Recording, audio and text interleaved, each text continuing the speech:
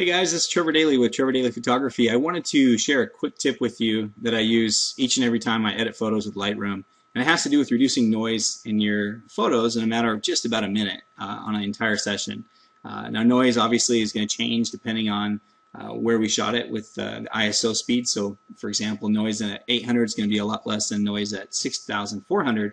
But there's a way that we can filter in Lightroom, choose the photos that we want, and then batch edit across the board. So I'm going to show you this quick tip, and I think it'll save you a lot of time. Here's how it works, guys. So I have a wedding opened up here in the library module. So right up along the top, I'm going to click library. From there, I'm going to come over and choose view, show filter bar. Now, the shortcut for this is the backslash key on your keyboard. So for example, if I'm hitting backslash, you're going to see this bar right up across the top here, library filter bar. You're going to see that open and close just based off that backslash key.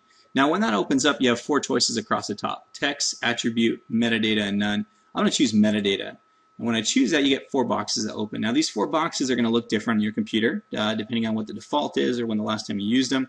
The beautiful thing about it is these menus or these titles across the top can be changed to whatever you would like to filter by. So for example, if I want to check my apertures, here I can see all the different apertures that I used for this wedding at different times on these photos that I have in front of me.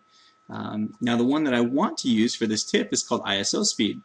So I'm going to come on down, I'm going to choose ISO speed, and now right here I can see I'm actually filtering all the photos based off the speed that I shot the ISO out of those pictures. So if you get where I'm going here, the best thing about it is you can just choose, for example, ISO 6400. I now have the 5 photos that were shot at 6400. I can come on in here.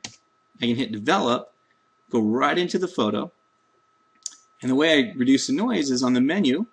I'm going to choose detail, and in the detail I'm going to come on down to noise reduction luminance, and for my camera at 6400 on a 5D Mark III, it's a definitely usable photo, but I usually want to reduce the noise to about, I'm going to choose the luminance slider at about 35. I'm going to hit that, hit OK, looks great. Now what you got to do here now is come down and choose all the photos. Remember, it's filtered, so I'm just looking at those 5 photos. Choose all the photos. The shortcut on the PC is Control A, or you can come up here and just do Edit, Select All. And once I've done that, I hit Sync. Now, guys, when this normally comes up, this is what it's going to look like. It's going to be all checked. You might have a few things unchecked here and there, depending on the last time you did a synchronization. Now, the trick here is you got to hit Check None, and then you got to hit Check. Or you got to check the noise reduction. Now by doing that, what you're basically saying is I want to synchronize nothing but the noise reduction settings. So I hit synchronize, and I just change that so every single one of these pictures now, the noise reduction is set at 35. That's the beauty of it. Now you get where I'm going with this. If I go back to the library module, choose 3200, I'm going to do the exact same thing. I'm going to come in here, hit develop, take the photo at 3200. I'm going to do about 20, hit OK. Select all of them, hit sync, nothing's checked except noise reduction. I hit synchronize, I'm good to go. Go back to my library module. This time I'm going to choose 1600 and 800. So I have about 24 photos there. I'm going to scroll on down and choose a different photo just to have something different to look at here. I'm going to bring this up. Let's just see. I'm going to move around just a little bit.